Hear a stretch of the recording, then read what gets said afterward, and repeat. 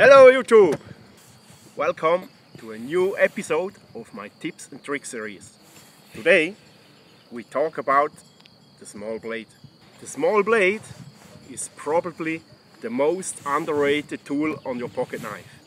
But if you carve wood, this is your main blade because the small blade has a lot of advantages over the big blade. First advantage: the small blade is usually sharper than the big blade because nobody uses it. Second advantage: if you look at the spine, you will find out that the small blade, the spine of the small blade, is a lot thinner than the spine at the big blade. That means you will have less resistance while carving if you use the small blade. Third advantage: with the small blade you can carve tighter turns because the blade is less high in this dimension. When I try to carve this radius with the big blade, the side of the blade will touch the start of the radius, and at the end it's more scratching than cutting. And if I take a bigger knife like this, it's worse than with the big blade.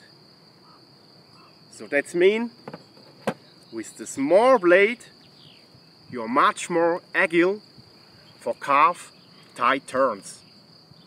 Specific carving knives like this or this have a tapered point. With this tapered point you are able to cut very precise and to cut a very narrow radius. If you often carve such small things, you can also modify your small blade like this. For making this blade, I took away this part with the grinding machine, and then I took my Lansky grinding set for making a new edge. The fourth advantage: I speak with the experience of more than 300 carving workshops. With the small blade happens significantly less cutting accidents than with the big blade, because special beginners and kids have the small blade better under control than the big blade.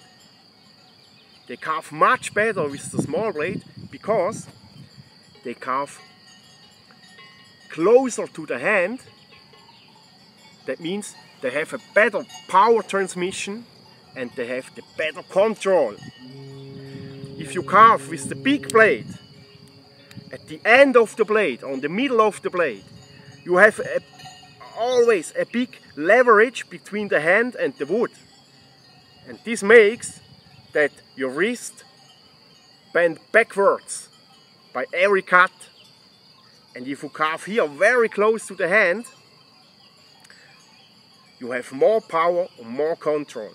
When I carve, I use the big blade only when I can pull through the cut with full power.